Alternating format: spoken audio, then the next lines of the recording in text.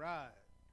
Now, I was sitting back there, and somebody said it looked like it was going to be a boring time. Hopefully, it won't be. But if you've got your Bibles, please turn with me in your Bibles to James chapter 2. We're going to be looking at verse 17. Now, it's just one verse, and we know if we are a Bible reader what comes afterwards. And what comes afterwards really does hit hard, and we'll get there when we get there. But for now, we're going to be looking just at this verse. And we find there that in your Bible that James tells us, thus also faith by itself, if it does not have works, is dead. Let us pray. Dear Lord, most gracious Heavenly Father, as we come before you, I simply ask that you would be with us here tonight. Father, I ask that you would open up this scripture to us. Let us see it for what it is. Father, if it is something that will convict us here tonight, then Father, send that conviction. Father, if it's something that will encourage us here tonight, Father, give us that courage. Give us that faith. Give us those works. For in your name we ask and humbly pray. Amen. So as we look here, we find, just as James has said, we've read before where it says, what does it profit of a brethren if someone says he has faith but does not have works? Can faith save him? Well, we can get into that. We have got into that. And then he goes a little bit further and he says, if a brother or a sister is marked, is naked and destitute of daily food, one of you say to them, depart in peace, be warmed and filled, but do not give them things which are needed for the body. What does it profit? And that's where we were a few weeks ago. But as we look a little bit further, we find after all that, he's saying, you say you have faith, and with that, but you don't have works to show it. And then what does it really profit? What does it profit if we say that, let's say, for instance, let's just say, well, I'm a millionaire, but you don't have anything to show for it. Then are you really a millionaire? Or I'm a genius in this area, but yet you don't even show it. How can you say that you're a genius in that area? Or whatever the course may be. The same thing goes in our Christian walk. As if we say something, but yet we don't show something, we find here in this verse, as Brother James has said, that thus also faith by itself, if it does not have works, is dead. Now this deadness that we're talking about, when you look at just a little bit closer, as he looks there at this very first, he says, thus also faith by itself. Now, in this faith that we're looking at, we need to understand that word is a word that we know. We've looked at it many a time, and that word is pistis, P-I-S-T-I-S, and it means to be persuaded. If you'll remember, as Paul is telling one of the high rulers as trying to decide whether or not he's going to throw him in prison or whether or not he's going to let him loose.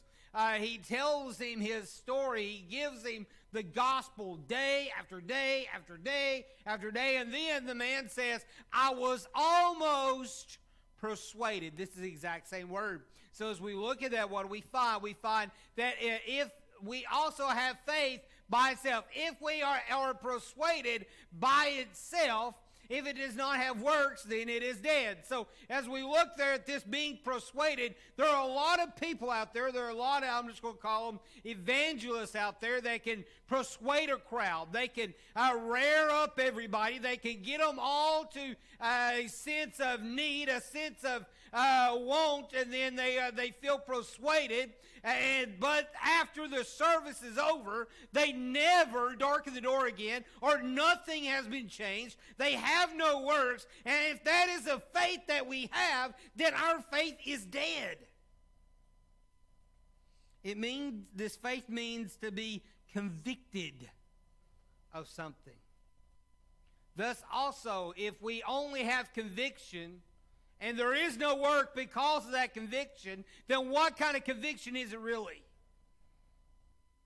That's what we find when we look here at James. James is not just a willy-nilly. He's not one of these that tippy-toe around, but he gets down to the matter, just like his brother, just like his friend Paul. They get down to the matter, and here we find he's saying, what good is your conviction? What good is the convictions you have of life if you're not showing and doing the convictions that you have said that you have? This word pistos means a reliance on Christ. Now, when we look at our reliance on Christ, we simply can say that, you know, that one song that I've quoted time and time again, I guarantee you've sung over and over again. My hope is built on nothing less than Jesus' blood and righteousness. And we say we have that hope. But if we really have that hope, if we really are relying on Christ, then why do we not show the works to go along with it? I can hear it now. Somebody's thinking in their head, well, you just keep talking about works. You're talking about works. We don't live in a works-based society, and you're right. But if you look here, what James is saying, if you have faith, then you're going to have works to go with that faith. If you have faith and you do not have works, then your faith is vain. Paul says that if you have faith, you will have works. But if you don't show those things, as we read, I was reading earlier today in Galatians, and he says that you are so easily bewitched, that you say you have this, but yet you're not showing it. Same thing going on here. We're looking at 2 of the first 4 books of your New Testament dealing with the exact same thing, of people saying one thing but doing another. Does that sound familiar? This faith means that we have a consistency in our profession.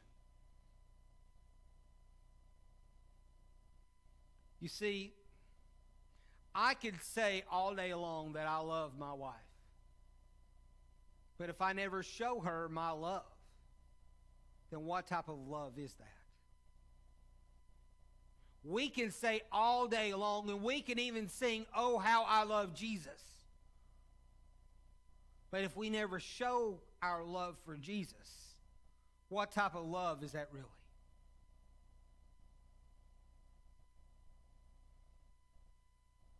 And really, this gets down to a belief in Christ. I said this a few weeks ago. I can't remember if it was here, if it was somewhere else, but you know, we can believe in Christ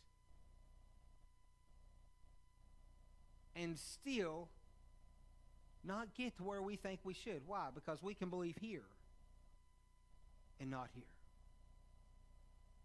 There are too many people inside churches on Sunday mornings, even now, at the dilapidated number of people that go to church on a regular basis, that they have a head knowledge of Christ. They know that he was a man. They know that he healed people. They know that he raised people from the dead. They know that he forgave sins. They know that he died on a cross. They know that he arose from the dead, but yet all they have is a head knowledge and not a heart knowledge. And if you have only a head knowledge, then that faith that you have is a dead faith. Because true faith will change us and make us have a desire to follow Christ and do the things of Christ. He says there, thus also faith by itself. Now, when we look at that by itself, that's very important. Because you should know the solas, right? By grace alone, by Scripture alone, by faith alone. If we have faith, then we will show it. He says there, if it does not have works. Now, Now you look at that, and what does it mean? If it does not have works, that's echo, ime, Aragon. That's what he wrote down there. And as we look at that, we look at has. It's has not works. And in this has, it means that it's something that we hold on to. Our works are something that are tangible. Now, before we go any further, we got to really think back to something we preached about 2 years ago when we were looking in Ephesians when it says, by grace are you saved, not by works, lest any man could boast. What does that mean? If we only have works and we don't have grace and faith, then that also is vain. But here, this has not works, we need to understand that means that we're holding on to the work that God has called us to. In other words, we got to be faithful. And then you could ask the question, how faithful are you really to Christ? See, without that faithfulness, how can we say we have faith? So we look at this word has, it means to be. That means if we have this faith, then we are to be doing the good works. It means that we possess these works that God has called us to, that some people may think are crazy. Some people may think that they're just a good person, they're a good man, that they'll get to heaven just because they've been good, they've been morally good. But we find that just doing works by itself does not save you. It takes faith, but in that faith, then it shows works. And as we look, not works, that word means that we have no works. Now, I know you're probably looking in your mind and you're saying, well, I've done this, I'm checking this, I'm checking that, I've got works.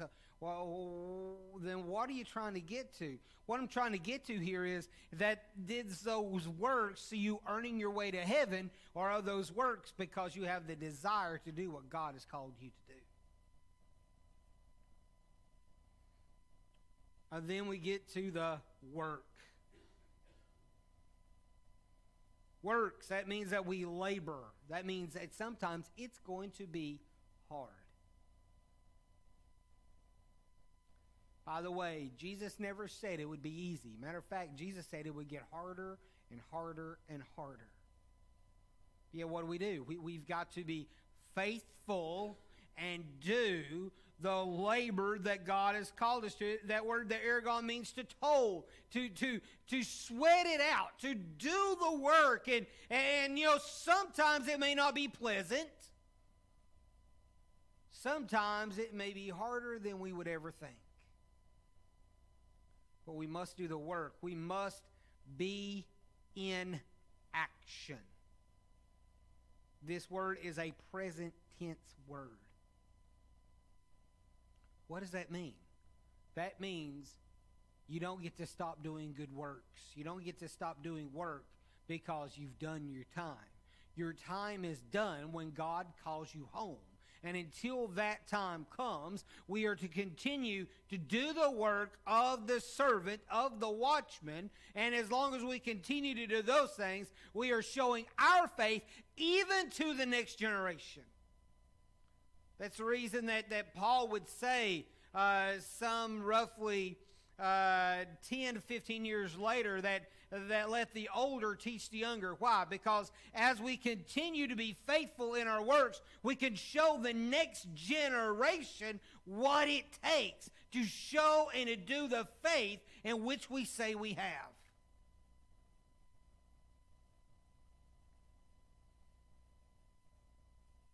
Now, with that, we need to look at a few little things. We've talked about it. We've touched on it just for a few minutes.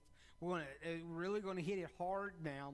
And with this, we need to understand that while faith does not save, they do show and prove our salvation in sanctification. I'm going to take you over just for a few moments to Galatians because it's either Galatians then James or James then Galatians They're pretty close to one another as far as the dating.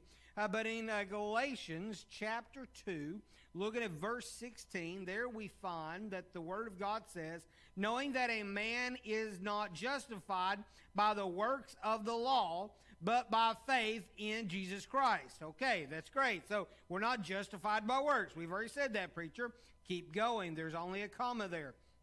Even we have believed in Christ Jesus that we might be justified by faith in Christ and not by works of the law.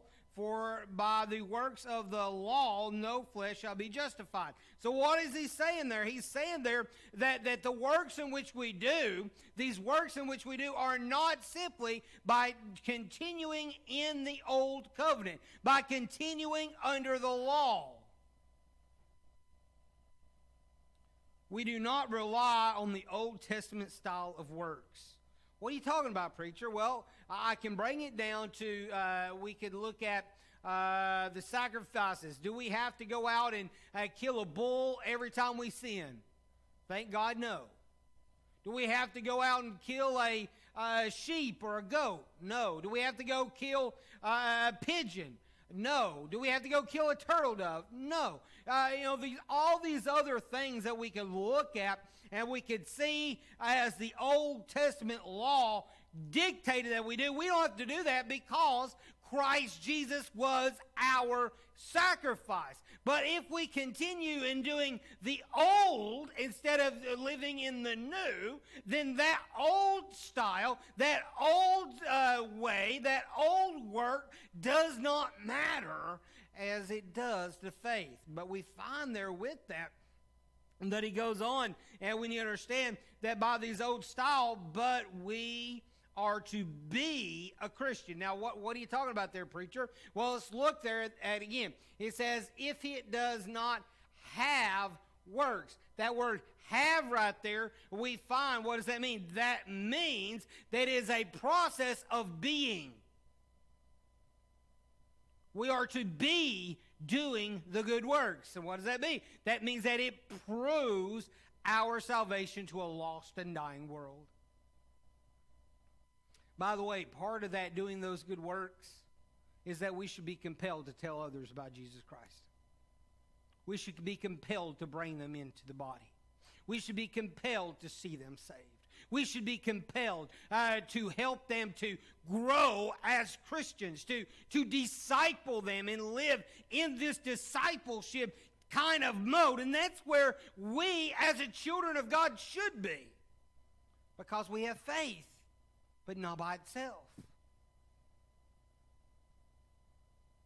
We find there in that in Galatians 6 and 4 that we do prove our faith in our works. So as you look at that in Galatians 6, this word prove our faith, that means the word prove there, it means to test. And we just got in talking about somebody's got 5 finals they're going to be given. They're going to be grading those 5 finals. I've only got 1. Hallelujah. Praise the Lord. Thank you, Jesus. But what we're going to be doing is we are going to be testing our students. We're going to be testing those that we've come alongside, that they can get what we have. And that's what happens when we prove our faith. We are testing that faith. Now, we can go back if you wanted, look in 1 Corinthians chapter 11. We actually said that 2 Sundays ago when we had the Lord's Supper, where it said that we must examine ourselves. Same word. And in that, as we prove our faith, let's discern within ourselves, who do we do those things for? Do we do those things to pat ourselves on the back? Or do we do those things to glorify Jesus Christ?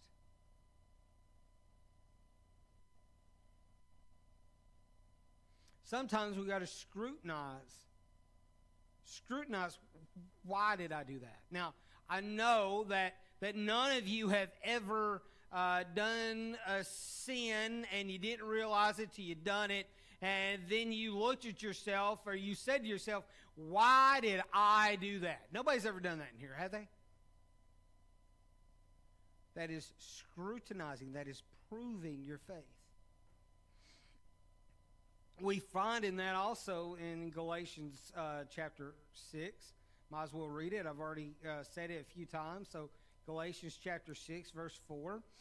He says there also, but let each one examine his own work, same word, and then he will have rejoicing in himself alone and not in another. What does that mean? That so in this proving, in this doing these works, it leads to us having joy in Christ.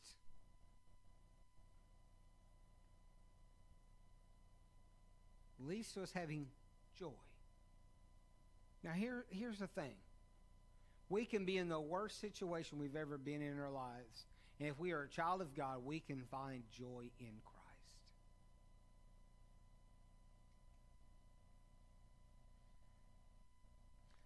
This joy causes us to proclaim Jesus Christ. Not just in whisper, but in word. We proclaim him to a lost and dying world. Remember the Great Commission. What did Jesus say? Go out and tell just your family? Go out and tell just the people you work with? Or go out and tell everybody about me? I believe the word is the everybody. All. A-L-L. You can't get out of that word. See, this joy that we have in proving our faith through the works in which we do will make us have a desire to proclaim it to a lost and dying world. It causes us to glorify Christ in everything that goes on. Everything we should always seek to glorify Christ.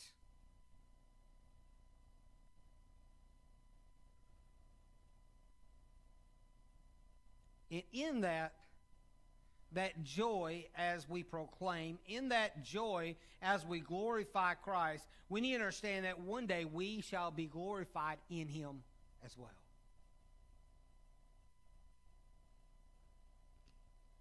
Without these works, our faith is dead. That's what you find there in James. He says there, if it does not have works, is dead. What does that mean, dead? That word there is nekros. Nekros, that means dead. That means they have no breath in them. What is the most prized possession that a man or a woman has? Surely for the ladies, it's that big diamond ring, right, ladies? No? Maybe it's their kids, right? No, it's her spouse. It's got to be her spouse. No. The most prized possession we have, the thing that we will spend all the money in the world for, is our breath. Go back and you remember in the garden, Genesis chapter 2. Bible says there that God formed man out of the clay of the ground, and then he breathed the breath of life in him, and man became a living soul.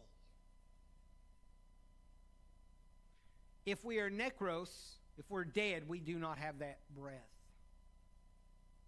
I'm afraid in a lot of places in our lives and in our churches and in our ministries and all these things, we are lacking the breath of God living through those things.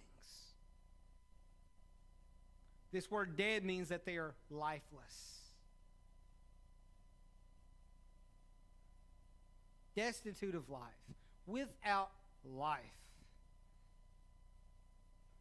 But it also means that are dead. It means they are without the power of God.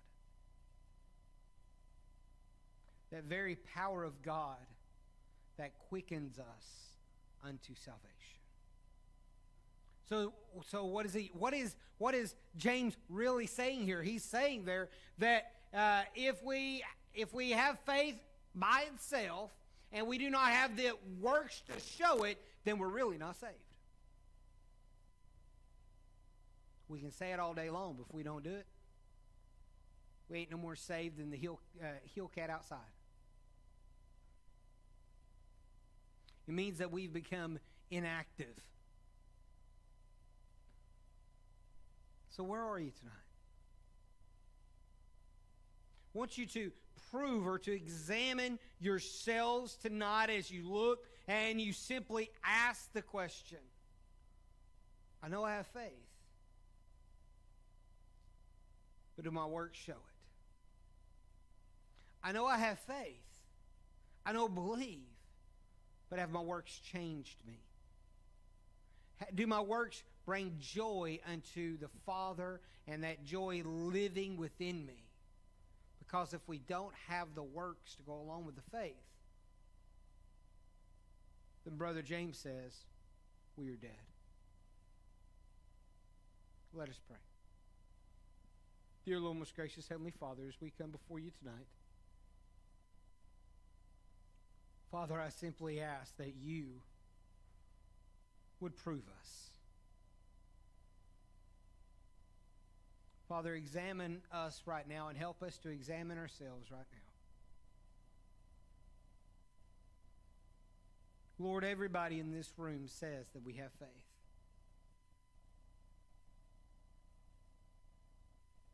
Father, help us to show that faith by our works. Lord, those places where we are not showing those works of our salvation. Maybe we're hiding them. Maybe we're ashamed of them. Maybe we just don't even know how to prove, to show our works. Father, I ask that you would knock on the door of our hearts. And that you would prove us. And Father, just simply those places where our works don't match up, not only prove us, but stretch us. Stretch us to show that we are your children. For it's your name we ask and that we humbly pray. Amen.